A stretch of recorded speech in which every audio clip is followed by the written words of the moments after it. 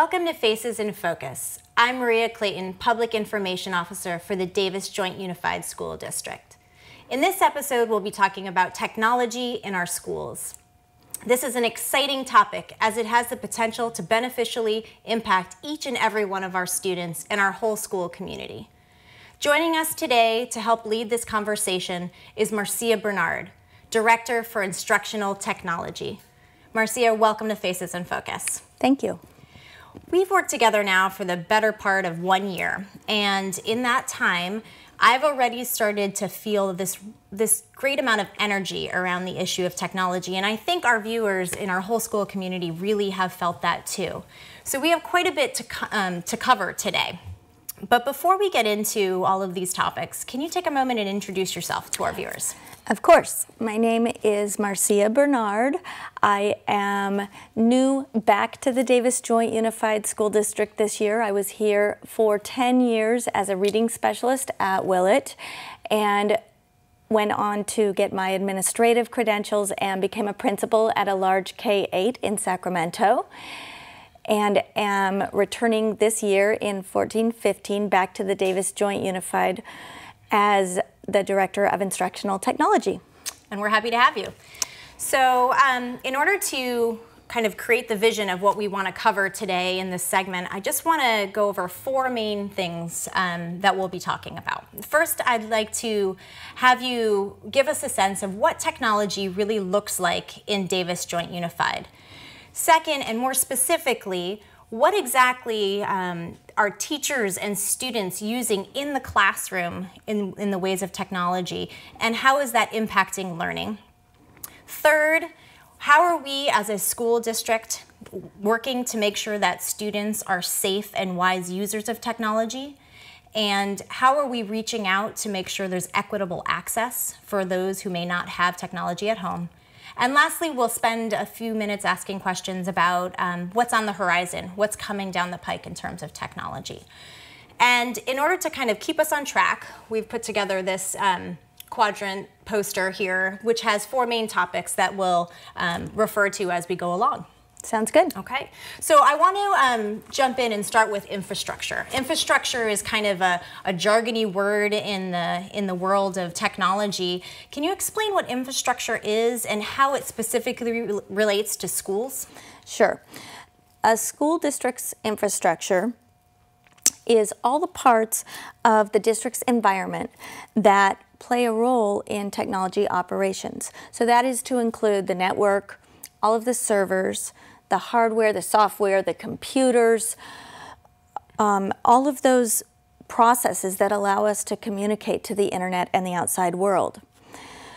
Which leads me to say our district, as you well know, has a local control accountability plan, a strategic plan that specifically calls for building a strong technology infrastructure to support our vision and goals.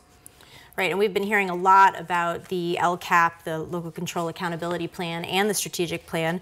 What do you think, as part of those processes, what do you think was motivating this attention to infrastructure? I think it is that our society is becoming so much more broadly digital. Schoolwork, administrative work, all is going digital, and as you know, communications depend highly on digital technology. The LCAP and Strategic Plan was developed by a group of community members, staff members, parents, and other people that realized that we are moving fast forward in a technology world, and we've got to have a strong infrastructure. And I was fortunate enough to be a part of that strategic plan, and sure enough, the Wi-Fi and infrastructure was a lot of the conversation. So now that this is motivating us, what are the actual steps we're taking to improve the infrastructure in our district? So we are making, first of all, the reason that we are making these changes in infrastructure is so that we can provide better reliability, better redundancy, so that if the internet or email goes down, we are able to quickly and efficiently bring it back up, better backups so that we don't risk losing data now that we are working in such a more data-filled world. We are making these improvements in the infrastructure in a number of ways. We are actually moving a big chunk of our DJUSD infrastructure to the Quest Data Center in Sacramento. Quest Data Systems is a company that we have a long-standing working relationship with, and they have been a huge resource for us. And we are going to move a chunk of our infrastructure in DJUSD to the Quest Data Center, and Quest will actually own, monitor, maintain, and manage that equipment and those services for a higher monthly lease. And this monthly increase will be in lieu of us as a district purchasing and replacing expensive equipment that is failing and aging out here at the district that we're not well staffed to maintain and manage efficiently. So this, we're hoping, will provide some long-term cost savings, and we'll be able to operate in a much more proactive way. So it sounds like a lot of this work is being done to make sure that our internet speed is working better, that email doesn't go down. Are you feeling that those problems are going to be solved with this move? With technology today, those problems will never be fully solved. There will still be issues that arise. That's just the nature of technology, but we are hoping for fewer failures, fewer emergencies, repairs, replacements, that we are going to be able, as I mentioned, to operate more proactively, so those will be significantly reduced. And will this move to the move of the servers, will that change our bandwidth? Oh, well, that in particular will not. However, we are increasing our bandwidth by nearly double as we're adding more and more devices and seeing more and more technology being used in the classrooms. So that will increase our internet speed and dependability, yes. Great. Let's talk for a minute about Wi-Fi. What schools right now have Wi-Fi capability? So Wi-Fi was also part of that local control accountability plan and our district strategic plan, that we would commit to going Wi-Fi district-wide. That's not something that can happen quickly or in one instance in our case, so it is going to be happening over 3 phases. We are actually approaching phase 2. In phase 1 this past summer, all school libraries in the district have Wi-Fi. All of Davis High School is complete with Wi-Fi. 1 to 2 wings at each of our large junior highs are now Wi-Fi installed, as well as the Children's Center preschool at the Valley Oak campus. So that was phase 1, and that is all complete. Okay. And phase 2 begins this summer. What else is coming then? So phase 2 will start at the beginning of this coming summer, and we will complete installation at all of the junior highs and do a small amount of work at each of the elementary schools, probably in the special education programs. And then the following summer of, is that 16, 17? We will complete Wi-Fi throughout the entire district, all departments, offices, school sites, and buildings. So by the summer of 2016, all of our classrooms will have Wi-Fi? Absolutely. Okay. And so with Wi-Fi, there's a need to start using the tools that are out there and the resources that are out there. We've heard a little bit about the deployment of Chromebooks in order to get students ready for spring testing that's ongoing right now. Can you talk a little bit about that deployment and how Chromebooks are working? Sure. So I actually have a Chromebook with me. Chromebooks are one way that we can put technology in the hands of students across the district. They are small, lightweight laptops. They are very durable.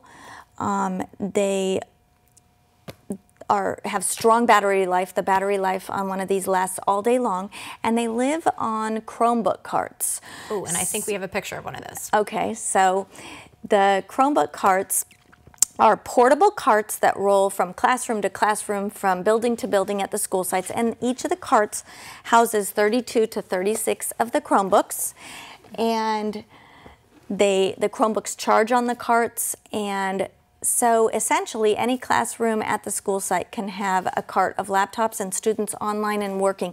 The other neat thing about the carts is that each cart has an access point which provides Wi-Fi, so that if a cart presently is at an elementary school that's not installed with Wi-Fi yet. Wherever the card is, in whoever classroom the card is being used, there is Wi-Fi access.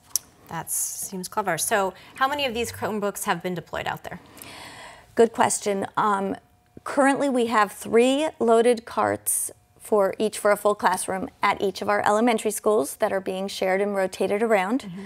At each of the junior highs there are 4 carts, and at Davis Senior High School there are 6 loaded Chromebook carts. At each of our small schools, being King, Davis School for Independent Studies, Fairfield, they each have 8 Chromebook devices which are on a charger at the site. Okay. So we're talking about, let's say, elementary schools, just under 100 Chromebooks there. How are teachers using them, and are you seeing that the computer labs are now obsolete? The computer labs are not obsolete. They're still in full use. The Chromebooks are able to be used with all grade levels, kindergarten through 12th. We are implementing a new platform called Google Apps for Education, and that is being used on the Chromebooks for 3rd grade through 12th grade. But kindergarten through 2nd can still use the Chromebooks. They can log on as a guest, and they can access web-based instructional programs. Okay, great. And you're going to talk about Google Apps for Education in a little bit. As far as the Chromebooks now that they've been deployed, are you feeling that they're being used? Are there enough to go around? So I do not feel like there are enough to go around yet. What we're hearing is that they are in high demand at each of the schools. We are working on a plan as a district to look at how we can increase those numbers and add to that inventory, and that is definitely a priority. So the teachers and the students are liking them? They love them, okay. And we're hearing more. So I understand that we now have the Google Apps for Education. What does that mean for our kids in the class? How is this helping them with their learning? So Google Apps for Education is a hugely popular and fabulous resource, and that is being used in schools across the whole country. It is a free resource, and I'm going to turn to my computer here for just a second and show you. So the first thing that needs to be known is that each student and staff member in the whole district that's in 3rd grade and up has been given a Google account, so that now they can log into their Google account at school from the Chromebooks, from any device at home, from a smartphone, and when they log into their Google account, they can access the Google Apps for Education, any of their ongoing work that they're storing in their Google Drives, and it's really quite amazing. But they do, whenever they're in their Google accounts, wherever they are, they're still under our district filtering system, which I'll talk a little bit more about later. So I'm going to shift to my computer here just to show you. So when I or anyone goes to Google and they log in with their Google account, they will see their picture or their district name up here at the top of the screen, and you see these 9 little boxes. And so the student or the teacher goes to those boxes and their Google Apps pop up. So I can here access what's called my Google Drive. I'm going to show you that really quickly.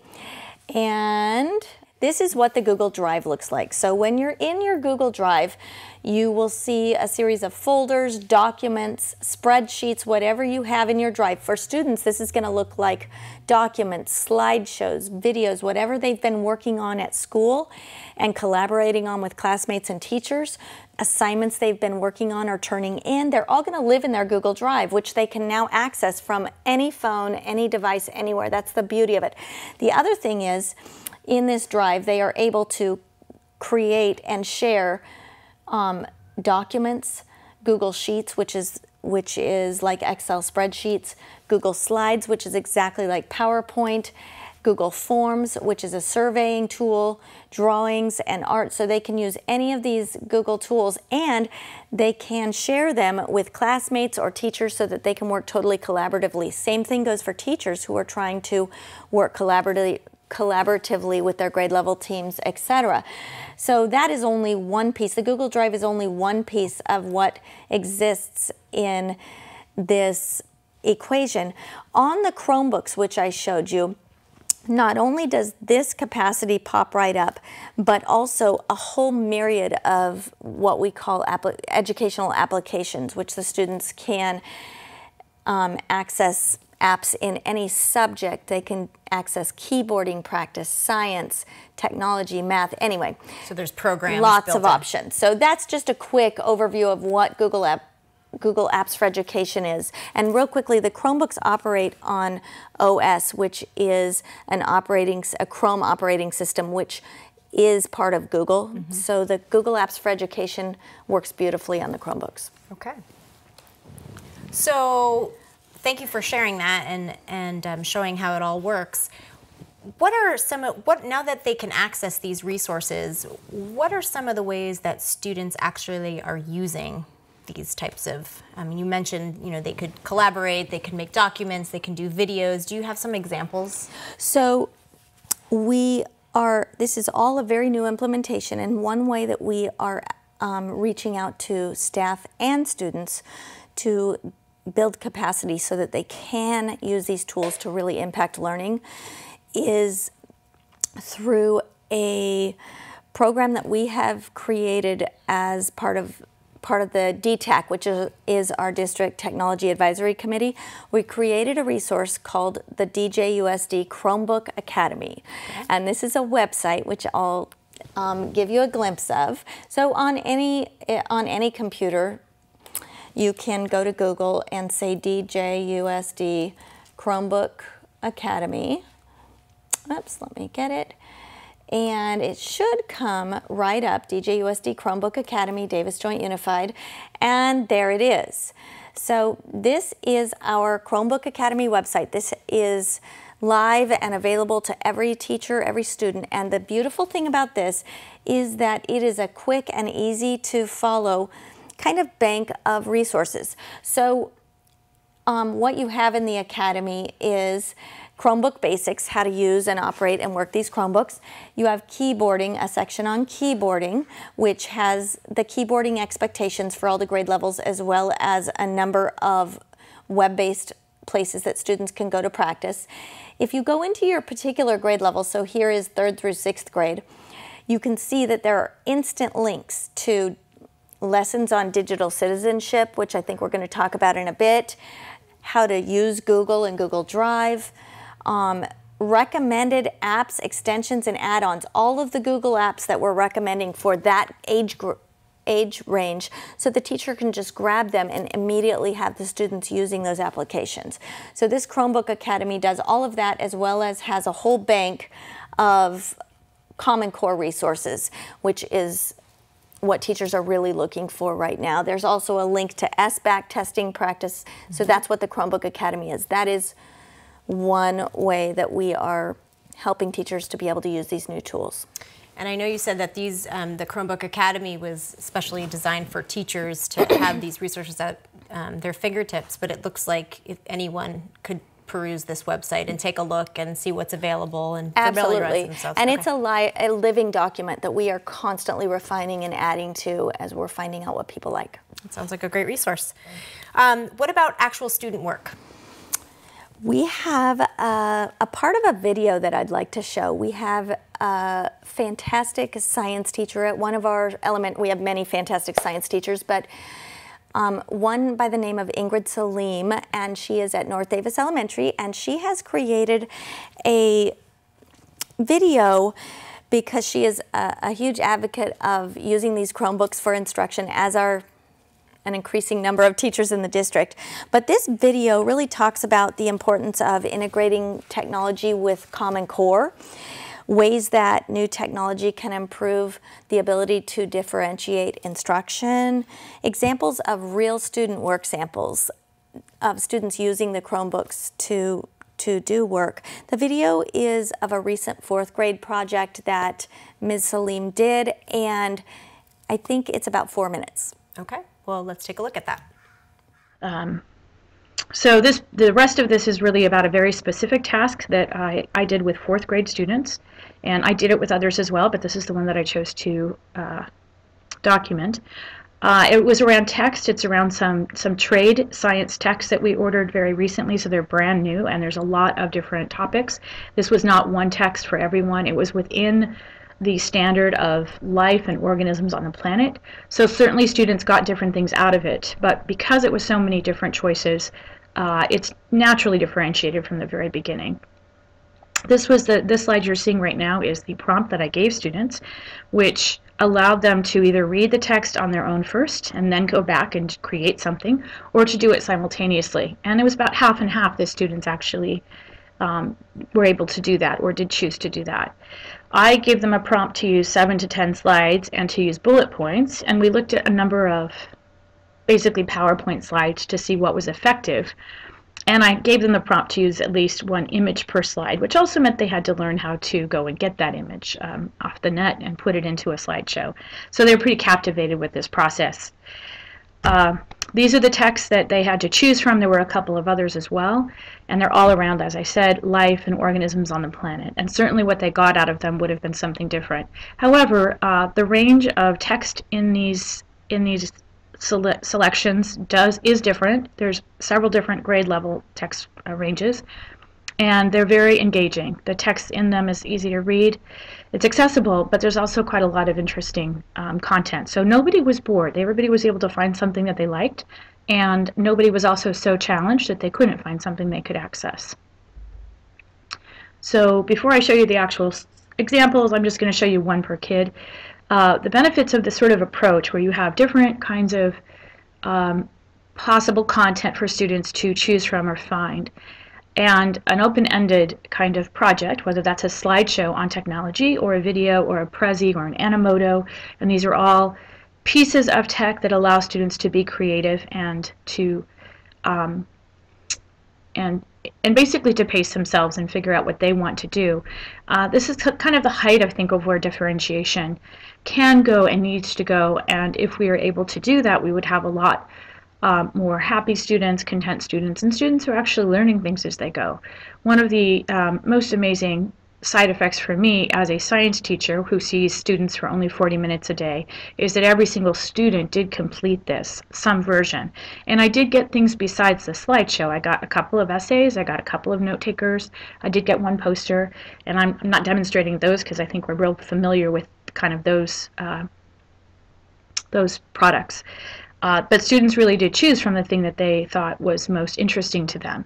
Now, in the end, this is not a substitute for the, in my case, the practices of science and the actual performance tasks that we have in our standards, but it is a way to increase literacy and engage interest and create a way to ask questions that do come all back to similar things that I want to be focusing on in the lessons.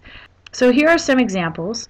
And these are just the first pages of fourth grade's interpretations of that prompt. You'll notice you're not going to see a lot of bullet points. I thought that was interesting. Their minds think in terms of paragraphs, whether they're accurate or not.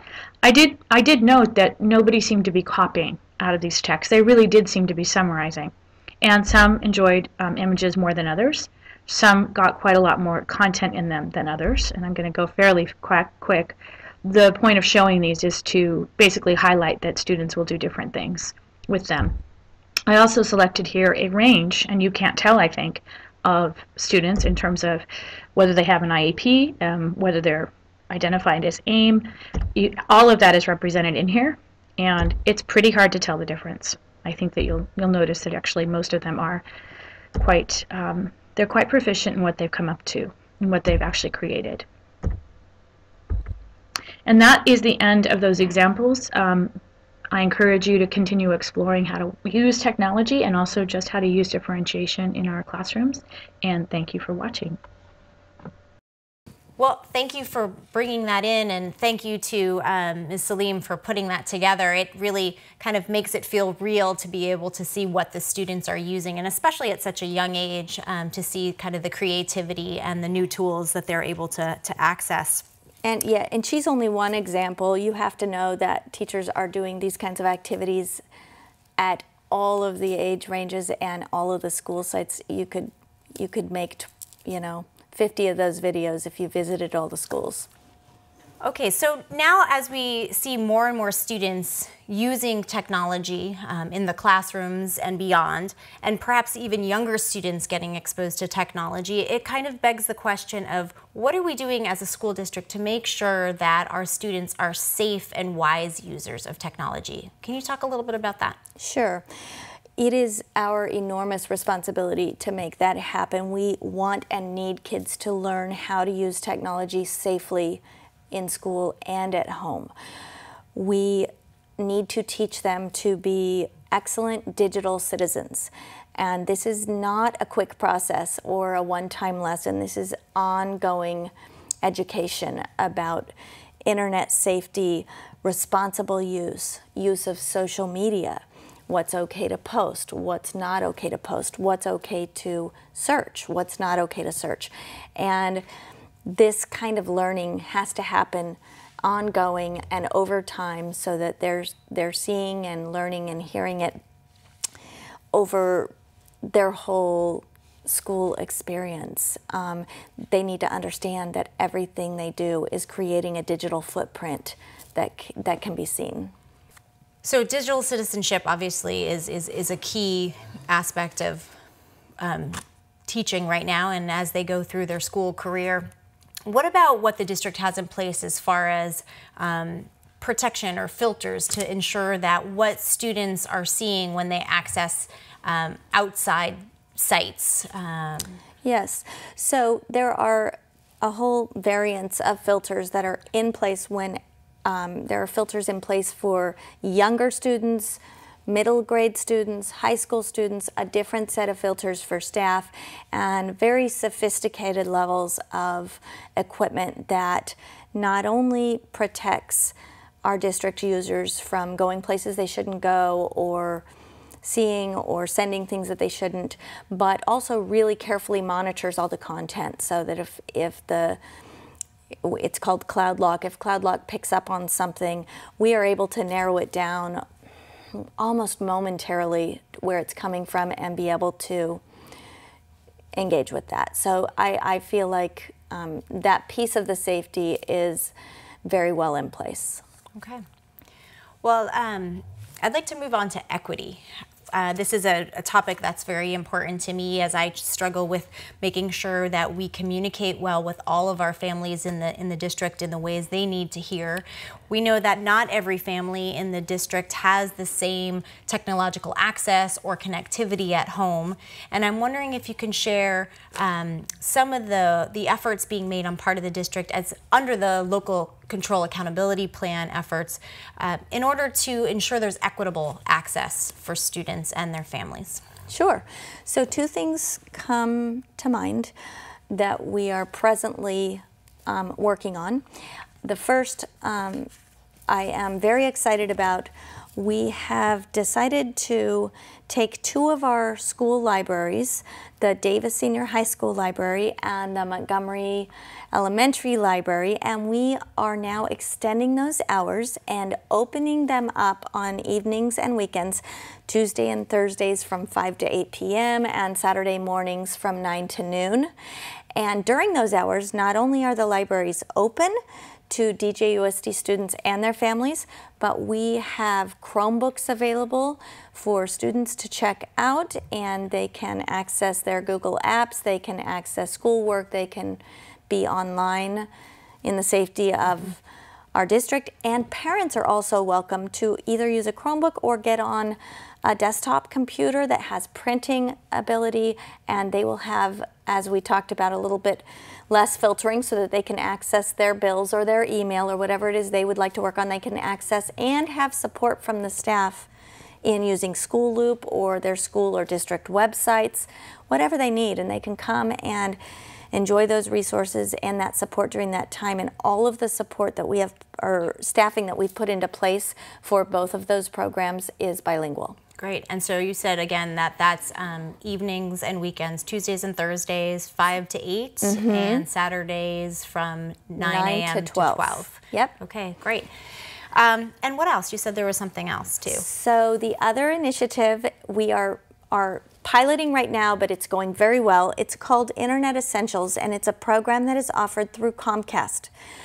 Internet Essentials is a very straightforward and simple program where a family in our district who has one or more children that qualifies for free and reduced lunch, they are eligible, and they go through a straightforward application, and our department is happy to support and help them with that application, or they can do it on their own. And once they get through the application, the program allows them to get a home computer. It can be a desktop or laptop, their choice, for $149.99.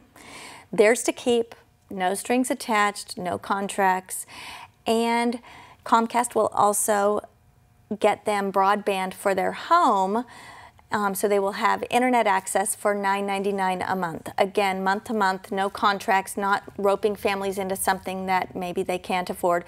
So they will have the option of a computer and internet, and if they can't install the kit themselves when they sign up for the internet, then we are happy to send someone out from our department, or Comcast will also come out and support with that installation. And just so I understand, the application goes straight into Comcast Essentials. It doesn't come through the school district. Correct. We have if you can cut to the poster that we have, it has all the information. And what we're doing right now is basically walking a few of our interested families through the process just to make sure that it all goes as we think it goes. And once that happens and we have them up and running, and we have one already up and running, then we are going to basically have you, Maria, blast it out to the whole community and have principals and others basically reach out to families who may benefit. Great. Yeah. Well, I think it's another great resource that's coming up. Well, then that really just brings us to our final topic, and we've really covered so many interesting things that are happening for the benefits of students and teachers and really our whole community here related to technology. What can you tell us about what's coming? A big thing that's coming that will impact school sites and community is that we have formally made a decision to proceed with moving to an electronic re-enrollment process this summer. It's very exciting. So gone will be the days that parents are filling out piles and piles and piles of paper forms for each of their 4 children. They will still have to register in person if they're new to the district or kindergarten parents and bring in their verifications and vaccinations and birth certificates. But once they've done the 1 page of registration, they will get a PIN and password and be asked to log on to their parent portal, and they will complete all of those district forms electronically, as they do in many other aspects of life. If they do not have access or they have any kind of trouble, there will be support for them both at the school district office and at their school site offices once they open. So that's what that is. Basically, families will begin hearing about this relatively soon, around the end of school, and there will be a magic day, possibly July 23rd, when they will get their letters with their PINs and passwords and begin that process. Great. And that's not going to necessarily replace what people have come to know as showing up the school to get your teacher or to get Good question. Yeah. So many of the schools, yes, they will still have that special day. Some of them will call it a paperless parade or a paper parade. But in order to go on that day and get your schedule or get your teacher, you'll have to have completed your electronic process, and you'll have lots of instructions and time to do that, and even reminders that it needs to be done. So that electronic part will be done prior. But when they go on that day, they will also do some site-specific things, PTA, yearbook, those sorts of things that are specific to their school site. Those will still happen on that day, as well as getting their schedules and teachers and all of that. Well, it sounds like it's going to be a lot less work for staff, hopefully, and parents will be able to get it all done in one. Yeah. Anything else? I think the other thing that comes to mind kind of ties into the electronic re-enrollment, and that's what you and I have begun working on, and that is leveraging text messaging for communication. Would you mind sharing about that? Well, I think as folks know, as we've begun to really work hard at communicating for urgent situations. We've been able to leverage our school messenger system for emergency messaging, and that has really been done through phone calls, automatic phone calls, and also through emails. But in this society, text messaging is becoming much more important, and so we're hoping that with this electronic re-enrollment process, parents will be able to log into their parent portal, designate which cell phones are cell phones and which ones they would like to receive text messages for urgent situations, and we will be able to get them instant information in the case of an emergency. That's where we're hoping to get to. Now, certainly as we move down the road, email, it may become less common. We see that younger folks don't use email as much as maybe the parents of our district now, so it may be that text messaging becomes the way we communicate in the future for all sorts of communications. But at least in the beginning, the idea is to just use it for urgent situations. We've had lots of requests for that, Maria. At the most recent LCAP forum, where we had community and families there, I had parents from multiple school sites saying, can we please stop, can we please be contacted by text message, and it's something we've had to say until this point. Yes, we're working on it, but it looks like it's going to be a reality. Hopefully as soon as possible. So hopefully by the next year we'll be able to make sure that in urgent situations we can contact the right folks with those. So do you have anything else that you might want to add for our viewers? I think that's enough that's going on in technology. How about if anyone has questions for you? How can people contact you? If people would like to ask any kinds of questions or give feedback, they are welcome to email me directly. So if you go to our district website and go to Instructional Technology, you will find my contact. It is also mbernard@djusd.net. So that is one way. They can call the technology office, and Tara is happy to help them. That's great. Well, thank you for spending time with us and for explaining all these wonderful things about what's happening in our schools. Thank you for having me. And thank you for joining us. If you have any questions about what you saw today, or if you have ideas about what you might want to see on a future Faces in Focus episode, please email us at communications@djusd.net. That's communications@djusd.net. Until next time.